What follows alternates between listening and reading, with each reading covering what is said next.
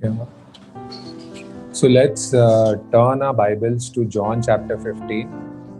So I will just be expounding the first 3 verses. So from verses 1 to 3. So I'll just read the text. John chapter 15 verses 1 to 3. I am the true vine, and my Father is the vine dresser. Every branch in me that does not bear fruit, he takes away. And every branch that does bear fruit, he prunes, that it may bear more fruit. Already you are clean because of the word that I have spoken to you. So here we see that in these verses, the setting is the same as the previous chapter 14, like Jubin had covered this thing. And it is still the night before the crucifixion of Lord Jesus. So it is still this night in which he will be arrested by hundreds of Roman soldiers in the Garden of Gethsemane. And in the previous chapter, we have just seen that the disciples have now left the upper room. We have seen that at the end of chapter 14, when Jesus says that, get up and let us go from here. And now they are proceeding out of the upper room and making their journey towards the Garden of Gethsemane. Jesus is still teaching during this short walk to the Garden of Gethsemane. And he continues to pour out truth after truth to the disciples so that it gets instilled in their minds and in their hearts. And there were basically 2 things that Jesus said in this upper room that hit them very badly. So the disciples were shaken and they could not comprehend 2 things what Jesus had said. Firstly, Jesus had told them that he was about to depart and go back to the Father. And they were shocked by this thing because if you see that his disciples had left their individual professions, they had left their fishing profession, their tax collecting profession, they had left their former lives to invest everything in the Lord Jesus. The only life that they had now was in the Lord Jesus and following him. And Jesus now is telling them that he is leaving and going back to the Father. So this was the first major issue that struck the disciples. Second issue that had, baffled and shocked the disciples was when Jesus told them that one of them would betray him. So this was the second issue, and they still did not know who it was, because if you see, Judas discreetly slips off in the night without being noticed. And we see here that hence Jesus has to give an explanation to both these issues which are troubling the disciples.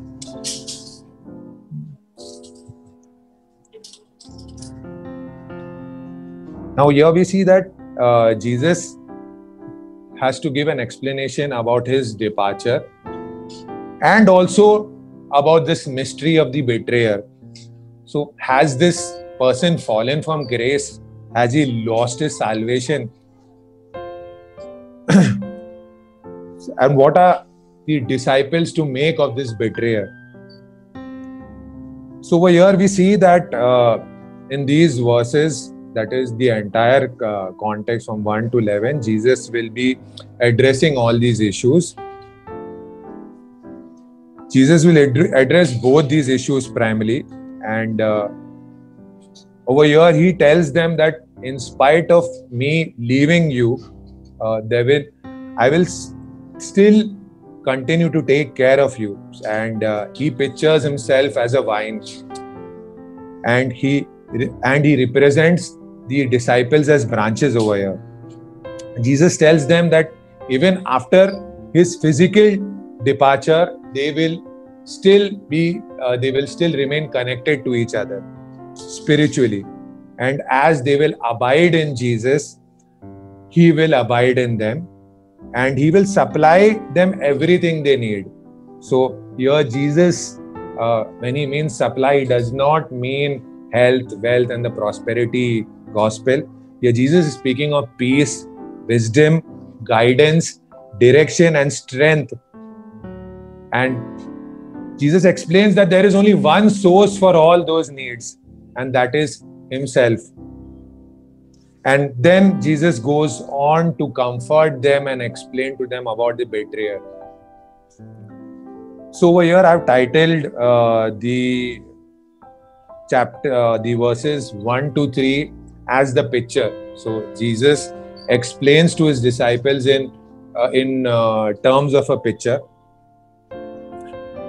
So Jesus paints a picture on the minds of His disciples, explaining to them how their relation will be working in the future. When He physically departs, how will the relation continue? So He depicts a picture in their minds. And this is exactly how is our current relationship with Jesus. So over here, this kind of the verses 1 to 3, what Jesus is speaking, this in theological terms is called as an allegory. Now, we have parables as well as allegories in the Bible. While a parable has only one driving point, so it has only one major point, and allegory goes beyond a parable. So there are many theological and biblical truths within an allegory. A parable has many details. It has several details that are involved, and they are all very important. But if this is not interpreted properly, these details can take you in a wrong direction, and we tend to misinterpret the main point. But we see here in an allegory, there are very few characters, and they all, if we pay close attention to that, they lead us to the point exactly. So it is not as diversified as a parable out here. Now we have also seen a similar type of allegory in John chapter 10, when Jesus says that He is the good shepherd. He says that there are sheep, there's a gatekeeper, there are wolves, there are thieves, there are robbers, there's a pasture. So over here, Jesus has already used another allegory in John chapter 10.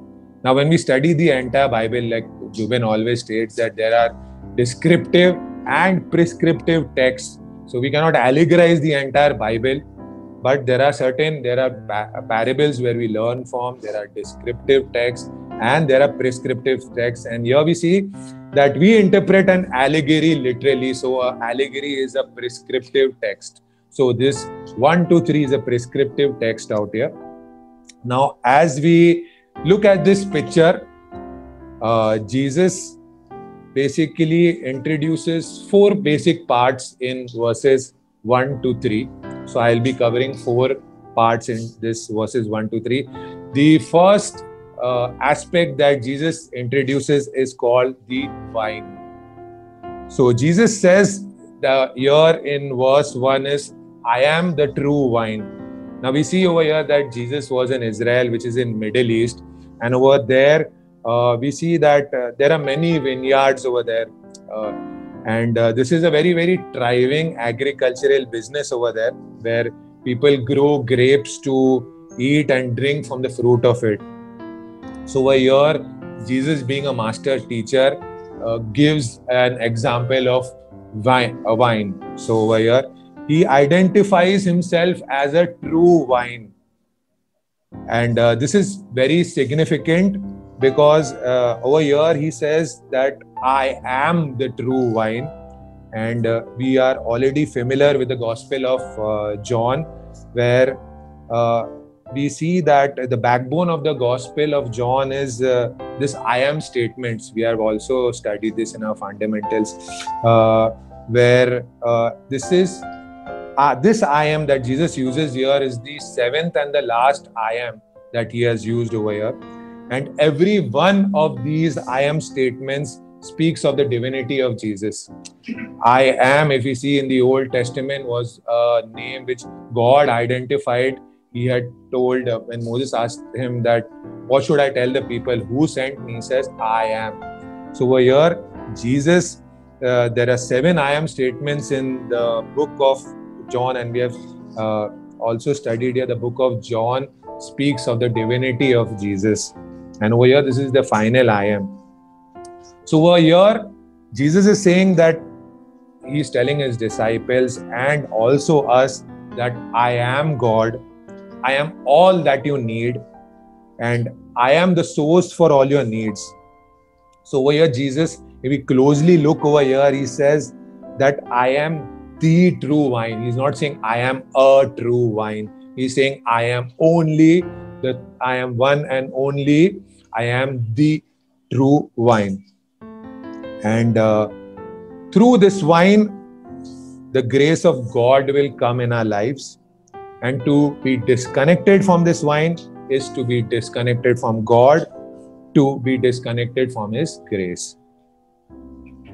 Now over here in verse 1, we see that true also means authentic, real, it means genuine.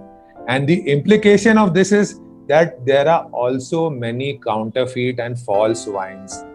Now over here, Jesus is referring to the religion of the Pharisees that was prevalent at that point of time.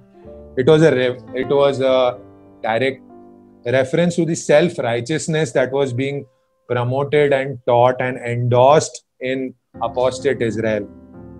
There was no grace and there was no salvation in the message of Pharisees. And it is very true now also that if there are so many kind of, teachings and there are so many people which, if their teachings are not rooted in the Bible, and here it is clearly, Jesus said that if I am not at the center of that teaching and that message, there is no grace, there is no salvation in that message.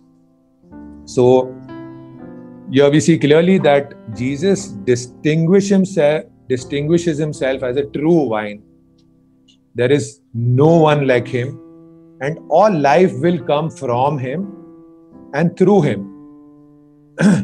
So over here, by this imagery, Jesus is trying to explain to the disciples that he is the sole source for their supply of every need that they have. And this is also applicable to us as believers. We need to be reminded that Jesus has the exclusive right on everything that we need. So this is again talking of needs. It's not talking of our wants. So second part of the picture that Jesus introduces is the vine dresser. Now over here, by vine dresser, Jesus is referring to the first person in the Trinity, and that is God the Father. We see here in the previous verse that Jubin brother had covered, chapter 14, we see 21 times the word Father is mentioned.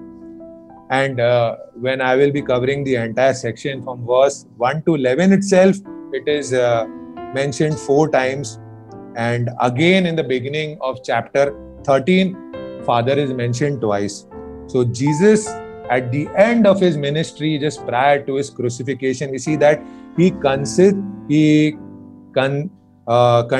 and constantly is speaking of the ministry of God the Father. Now, as believers, we have this tendency to forget the ministry of God the Father. We focus on Jesus, which is spot on, yes. We also never forget the Holy Spirit, and yes, we coming from a Pentecostal background, so yes, we never forget the Holy Spirit.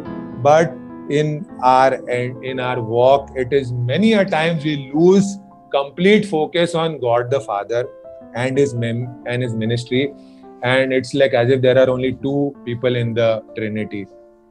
So over here, Jesus is speaking and he is reminding us of God the Father.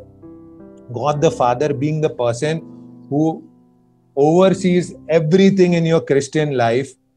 Everything that we have comes from God. Every good thing, like Craig had mentioned. It is God the Father that ultimately sent Jesus Christ. It is God the Father that sent the Holy Spirit, and it is God the Father that oversees every believer's spiritual walk. So over here, Jesus is picturing God the Father as a vine dresser. Vine dresser simply means a farmer, a gardener, a land worker who assumes full responsibility of planting the vine and also of taking care of the branches. And in reality, we see that the Father is not only a farmer, a gardener, he is also the landowner. He also owns this land. And in spite of being the landowner, he does it all. He himself tills the ground, he plants the vine, he prunes the branches, he stimulates growth of these branches, he cuts off the dead branches and throws them into fire, he gathers the fruit. So from this, we conclude that everything proceeding from God the Father, every good thing that we have in our life proceeds from God the Father. God the Father, God as such, the entire Trinity is actively involved in our spiritual growth. It is like God is not disconnected for us or sleeping and waiting for us to sit and do our will over here. He's actively involved in our spiritual growth, in our day-to-day walk, and in our spiritual progress. And he is the author of every good thing in our life. And even when Jesus taught his disciples to pray, he says that pray to the Father and pray in my name. So even Jesus told that, he explained the ministry of the Father in prayer. The third picture that Jesus paints in this imagery is non-fruitful branches. Now, this part has been very, very troublesome for many Bible teachers. And this is where we get unbiblical concepts like person losing his salvation, people falling from grace. But the key to understanding this verse 2 is when we see verse 6. I'll just read verse 6. Verse 6 says that if anyone does not abide in me, he is thrown away like a branch and withers, and the branches are gathered and thrown into the fire and burned. So we see here, whenever the Bible is studied, it has to be studied in context. You have to see what are the verses preceding it, what are the verses coming after it. So when we do not read things in context, that is when we tend to draw our own interpretation rather than the biblical interpretation of this. So over here, when we read verse 6, we come to know who Jesus is actually speaking of in verse 2. So he's saying that people who do not abide in me, do not abide. He's purely speaking of people that were never saved in the first place. So it is not a question of losing grace, losing salvation. It is a person that was never a believer in the first place. Now we see that verse 2 and verse 6 are connected together. They are clearly, and there are many examples of this in the Bible. And we see that Jesus is speaking of this branch over here that does not bear any fruit. And primarily he is addressing a Judas kind of a branch. Here he is explaining to them why Judas was like that, why he was a betrayer. Yesterday, Jubin brother was teaching us that there is God's sovereignty and there is man's responsibility. So over here, when a person rejects the gospel, it is his responsibility. We see here that Judas had walked with Jesus. He was with Jesus. He did a lot of good things. He also had, when Jesus did the miracle of multiplying loaves, he also might have served, but he was never a true believer. He had unbelief. And this is talking of those type of people, the Judas branch.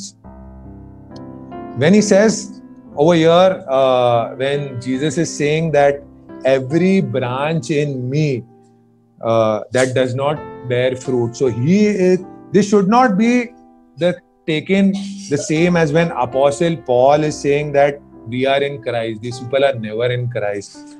Here, this is to be understood as that these people were in close association with Christ. Yes, they were a disciple or a follower who professed Christ, but they did not possess Christ. So there is a difference between professing, yes, Jesus, and God indwelling in you. So when we see in Ephesians that to be a true believer, Holy Spirit has to indwell in you, and that only happens when you have true belief over here. So you might profess, yes, I am Jesus, but you are never a true believer, like the case of Judas. You can be caught up in all the church activities and in all the flow of things, but still you cannot have the Lord inside you, inside one's heart, in one's soul. Such a person can be religious. If you see that person, yes, he is religious, he will come to church, he will be in every kind of ministry. There won't be any ministry that his hand is not there. So he will be attending every ministry, but that will be for his own profit, for his own gain. And truly that person is not saved. We see here Judas also had associated himself with Jesus for his own gain. He was the money bearer. He used to steal from that money bearer. He used to profit from his association with Jesus. He was never saved. The reason why these branches do not bear fruit is simply because they are dead. They are dead wood. And there is no life in them. So, because there is no life in them, there will not be any productivity that comes from that branch. And it says in this passage that God the Father takes it away. So when we see the Greek translation of takes it away, it simply means to rise it up or lift it up. But the idea over here in this context is not to lift it up so that it can be exalted, but God the Father lifts it up so that it can be removed, it can be carried away, it can be thrown away.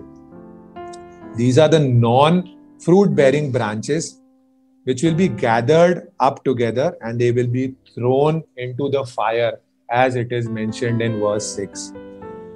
Now we need to understand that whenever God's people gather together, the Bible says it, there will always be wheat and tares.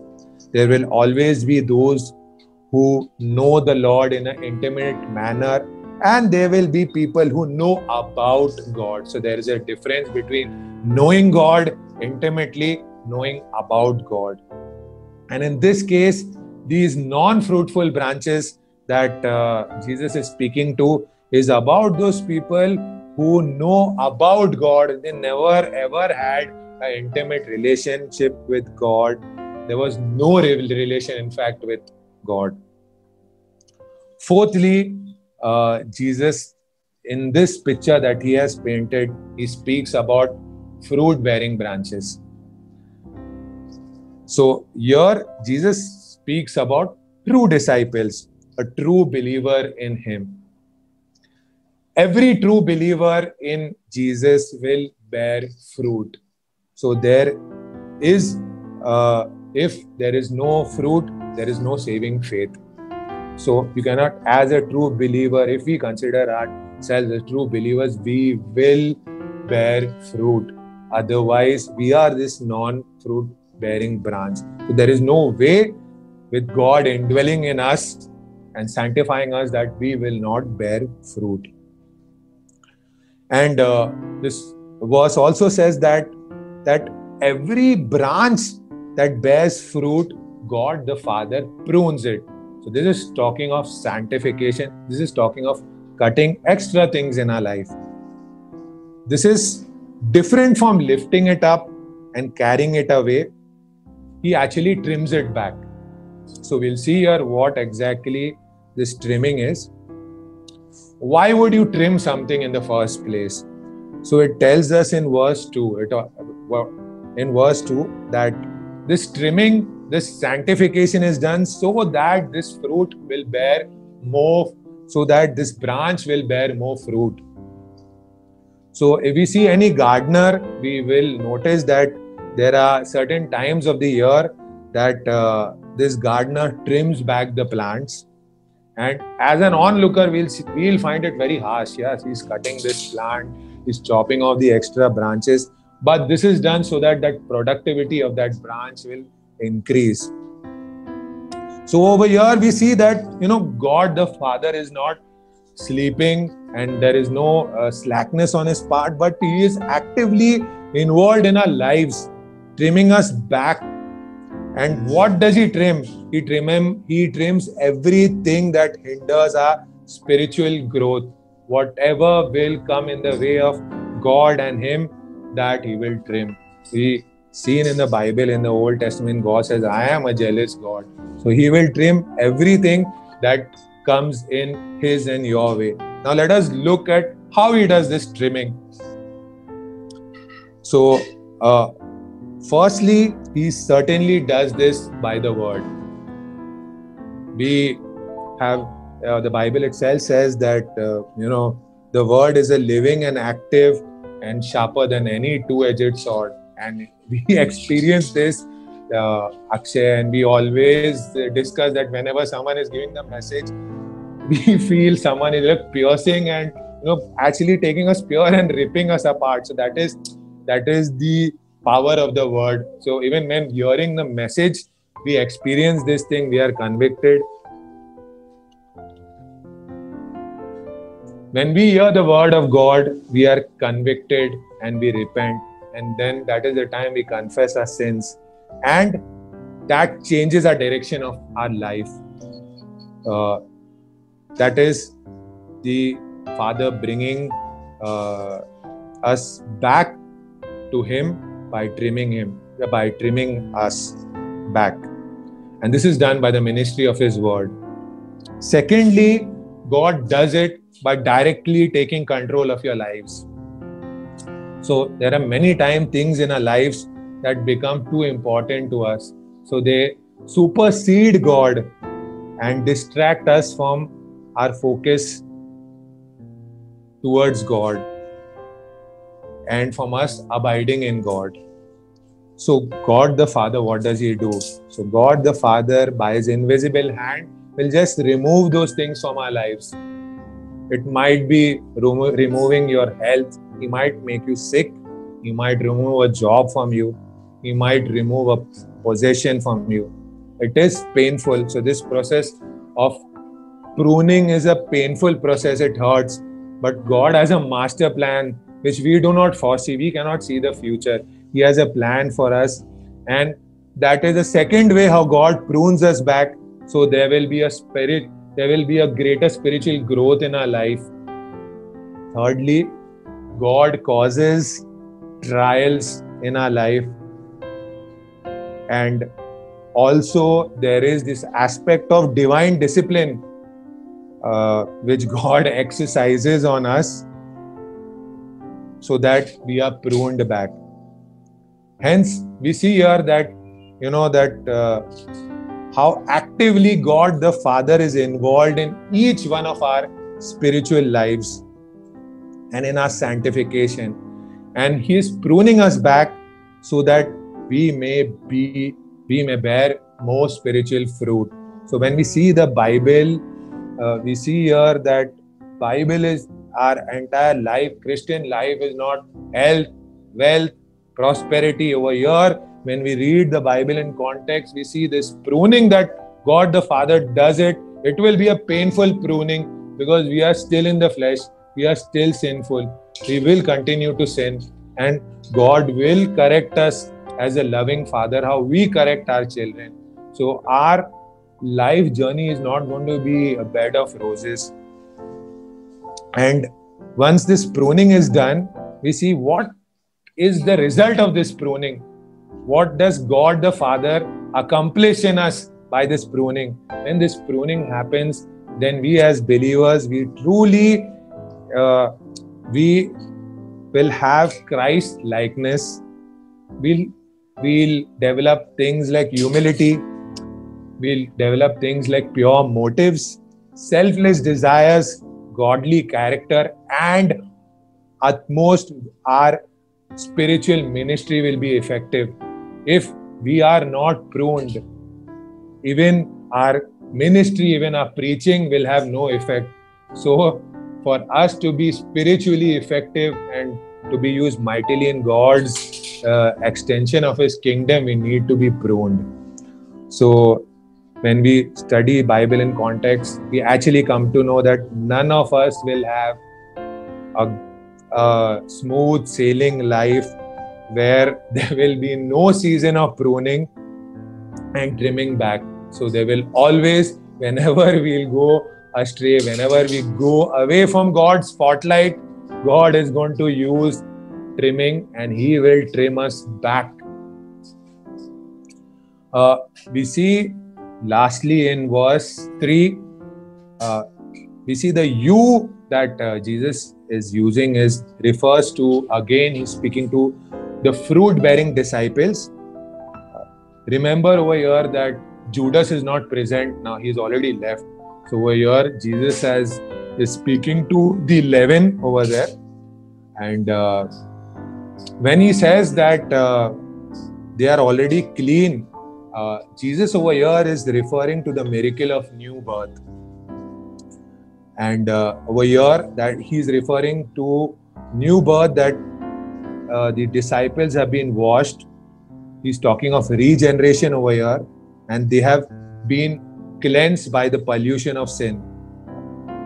Jesus had earlier mentioned in John chapter 3 verse 5, unless one is born of water and the Spirit, he cannot enter the kingdom of God. So I think so Jubin brother only had covered this when Jesus was speaking to Nicodemus. He had mentioned this, and this is applicable for us also as believers today. When we are born by the Spirit, we are also washed in the water of new birth. So there is a new birth that happens, and that is the meaning of being born of water and in Spirit. We see in Titus chapter 3 verse 5. Titus chapter 3 verse 5.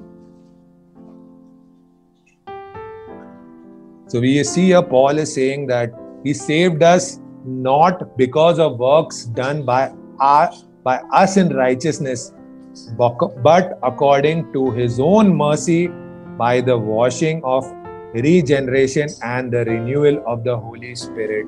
So again over here, Paul is speaking of the sovereignty of God that Jubin brother just spoke yesterday, and he's speaking about being born by the Spirit, and we are washed in the water of the new birth. Same thing is spoken about in Titus by Apostle Paul.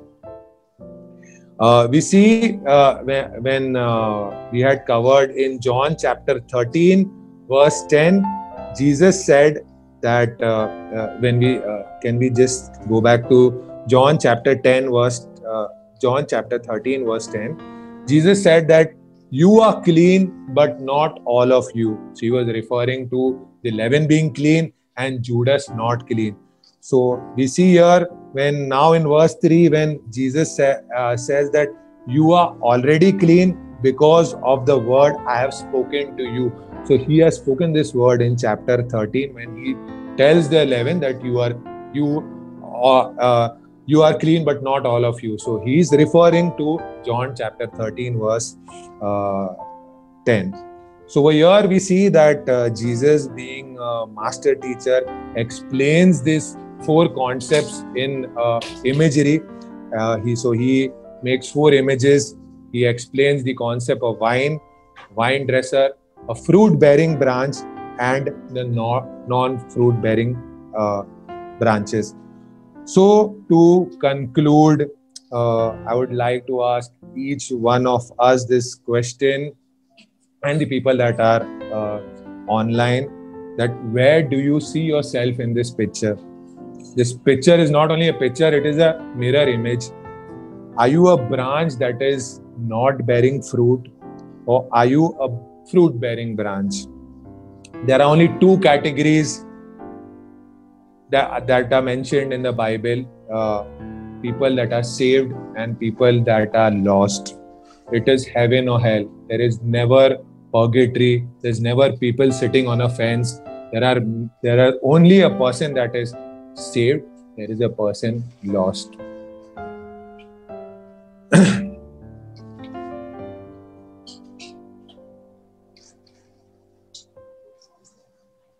So I'll just close in prayer.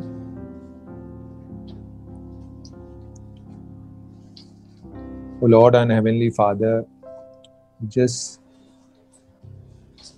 thank you, O Father Lord God, for giving this opportunity, O Father Lord God, to gather together as a fellowship, study your word, O Father Lord God, and exalt your name on high. We thank you for giving this privilege as wretched sinners, O Father Lord God, to exalt the Maker of heaven and earth. Thank you, O Father Lord God. We pray, O Father Lord God, that we as your